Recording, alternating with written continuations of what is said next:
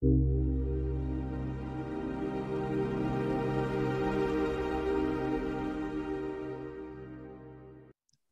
morning, good afternoon, good evening. Welcome back to the moon. I'm your host for this evening, Lawrence Ray, and today I am joined by one of my wonderful co-hosts, Ricardo Martinez. But today we are very, very happy to be interviewing Michael Schmid, the CTO of ASIC.io, who has also worked on creating a Bitcoin miner water heater, which is pretty badass, I must say. So yeah, Michael, welcome on. How are you doing today? I'm doing very well. Hello. Thank you for having me.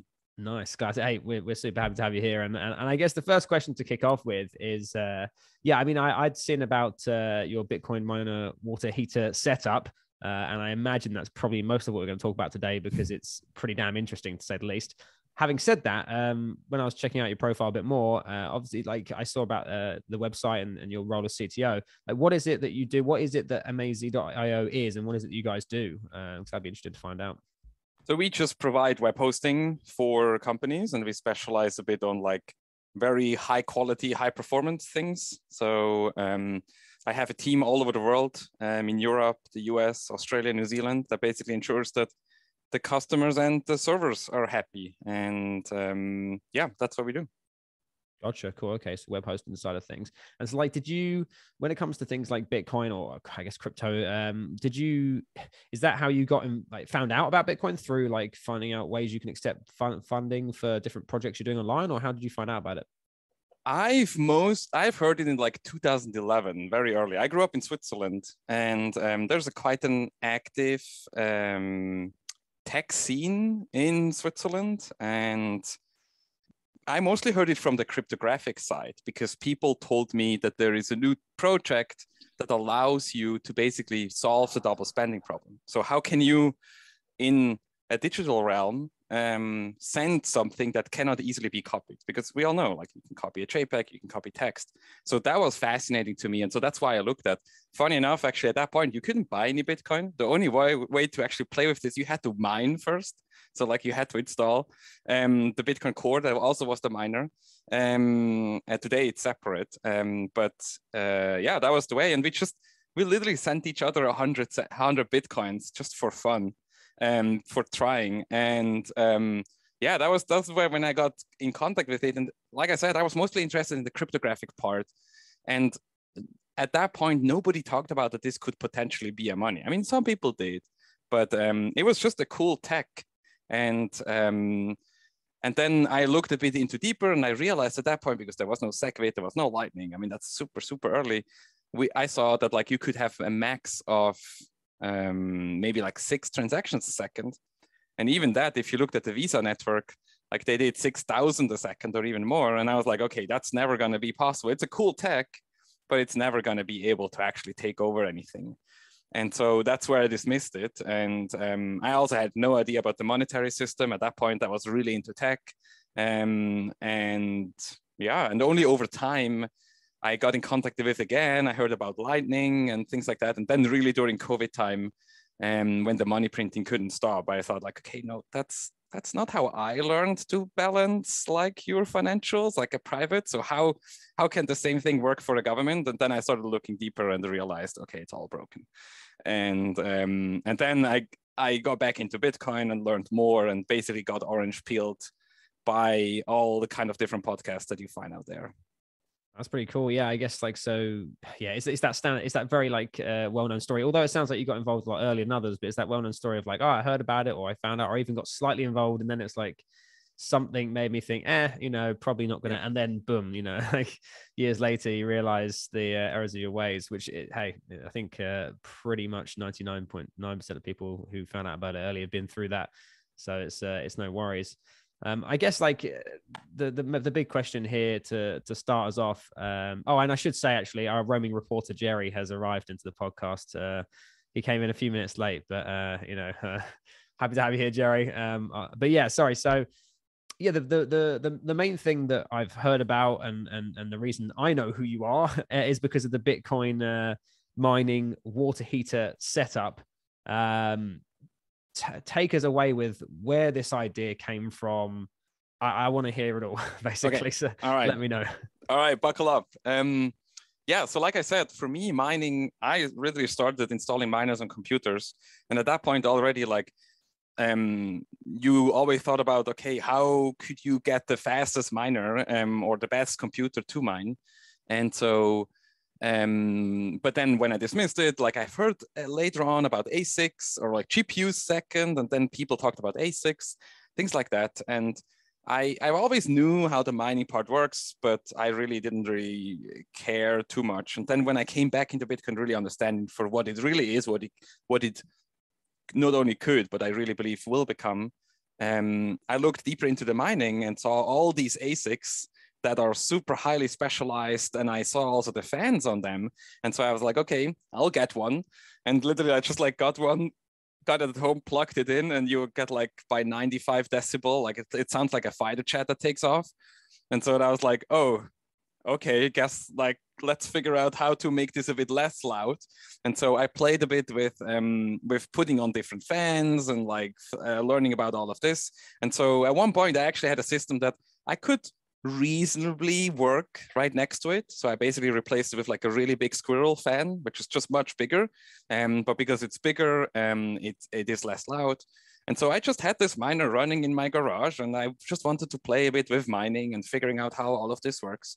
And I got my first sets, and I learned about the tools, and I learned about miner software. So I played around with like brains that you can like individually change the ASIC speeds and things like that. But really just like learning what all about this is. And then end of last year, my wife and I, we planned to do a trip for 6 weeks in Colorado, and with our airstream. So we own an airstream trailer that we pull around. We used to live in it full time, which was really cool. But since COVID, we're more stationary, but we still go on these longer trips.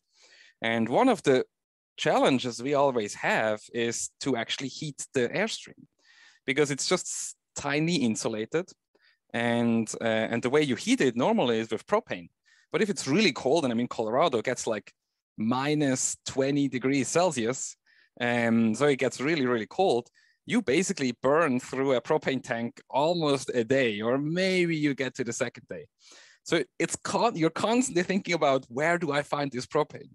Because if we go out in the middle of the night, it's going to be like 0 degrees in the morning.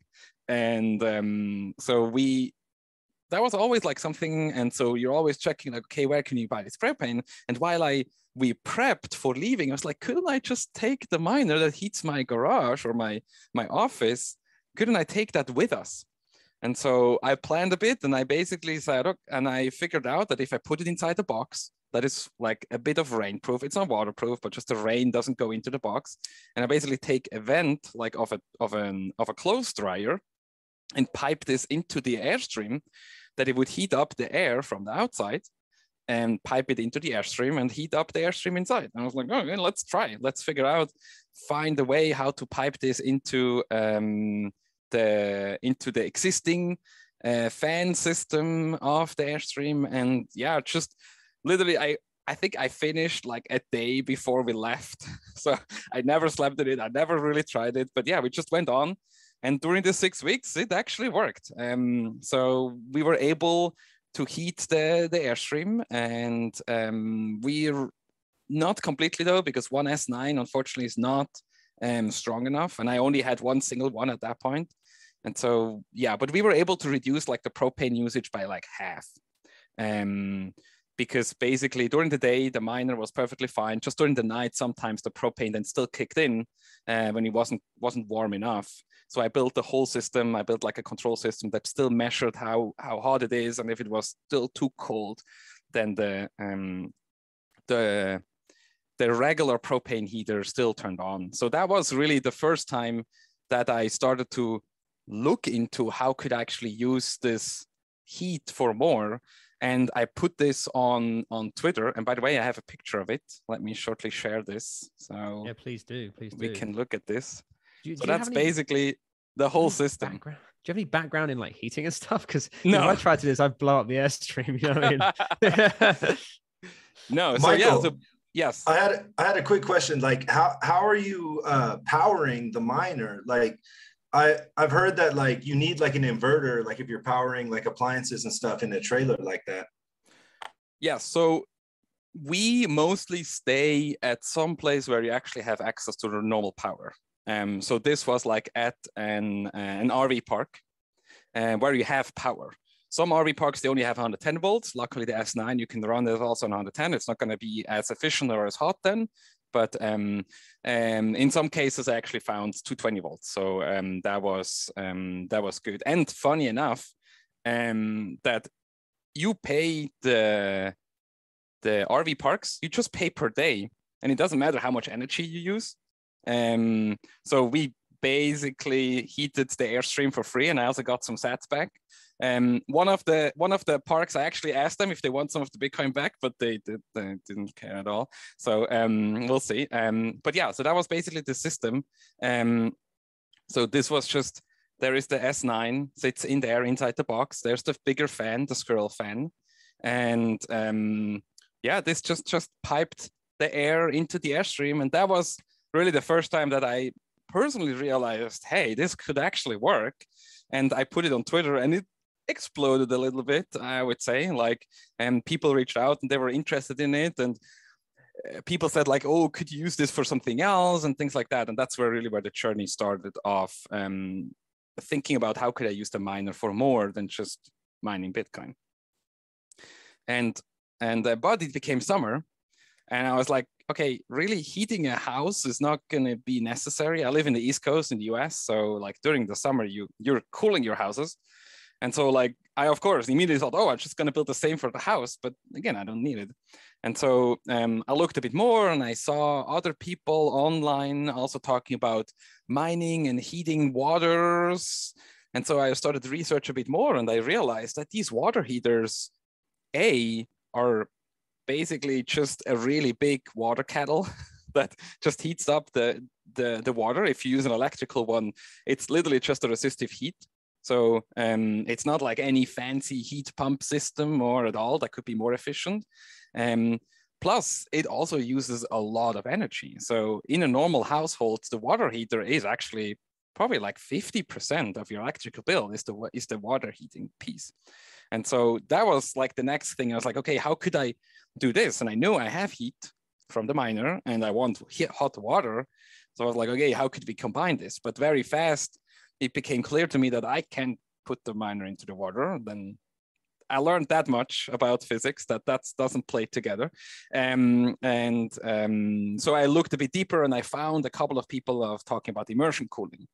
And that was just before Bitcoin Miami 2020.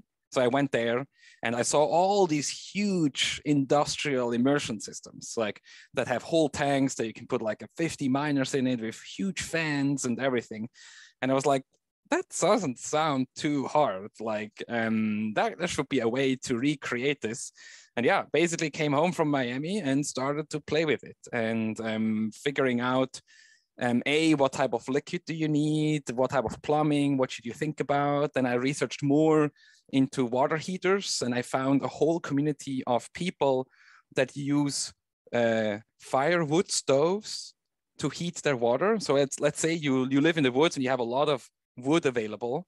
A lot of people, they heat their house with their wood stoves, but also they use it also to heat the water. And so there are all these people that build like heat exchangers, and we can go in it how exactly it works later, but it's basically similar to using waste heat to heat the water. And I watched tons of YouTube videos about that, and yeah, went to Home Depot, got all the parts, and just started building, and learned a lot. Showered myself in 140-degree water once because I forgot about water pressure and things like that. But no, it was a lot of fun. And yeah, today, as of today, we're basically heating the water heater. Since a couple of weeks, it's now purely heated by the miner. We've interviewed some mining companies like Marathon, and they talk about how there's like going to be a merger of like utility companies beginning to mine. And then there's also like the stereotypical like Bitcoiner claim that every home will have an ASIC. Yes. With your water heater, it kind of seems like that actually could become a viable future. What do you think about that? Totally. I mean, that's definitely after I've built it and I realized that this is actually viable. I fully believe that in the future, we're going to have a miner at home or two to do this. And I think that's the most important thing that people need to understand. So let's say you have a water heater, and the water heater usually is 3,000 to 4,000 watts of heating energy. Now, let's say you use 100 kilowatt hours per month to heat your water. It doesn't matter really, but let's use 100 for a simple calculation. Now, this 100 kilowatt hours can heat the water a specific amount. Now, if you replace this by a miner, the miner will use also 100 kilowatt hours to heat the water the exact same amount.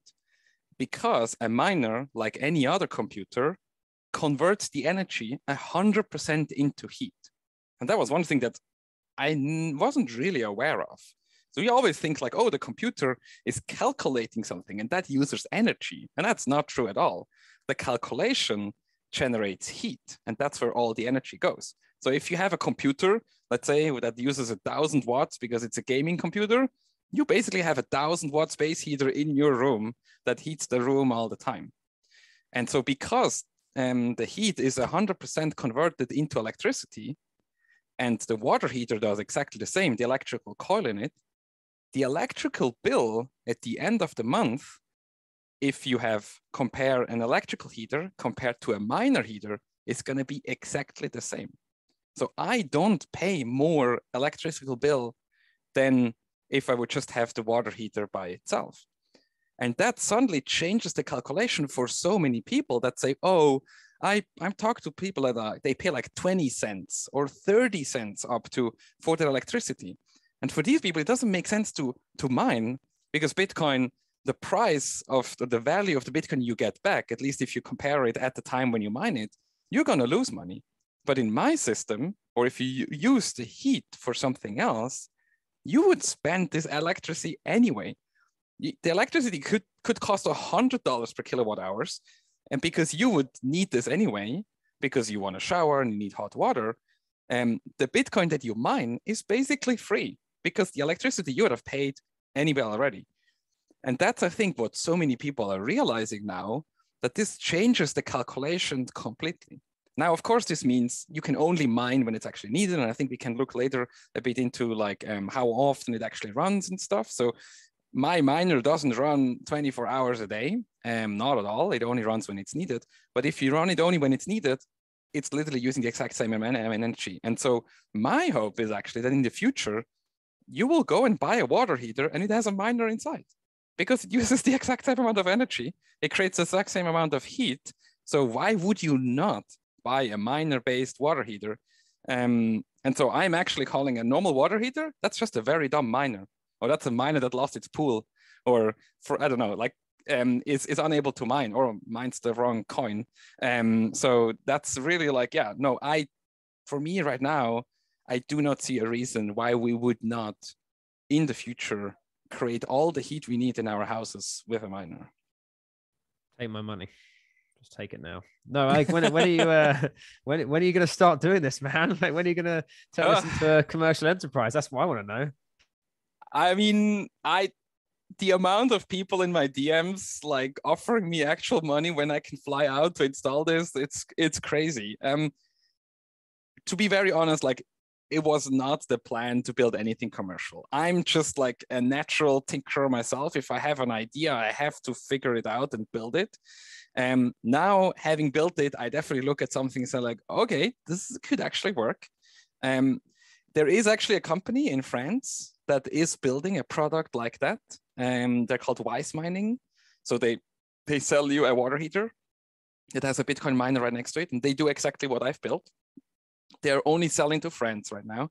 So we'll see if we can maybe convince them. And or I could totally see that, yes, maybe somebody starts something in the US. Right now, my plan is to open source as much as I can about the system. with findings, with knowledge. That's why I'm here, to share about this and also tell people how it works.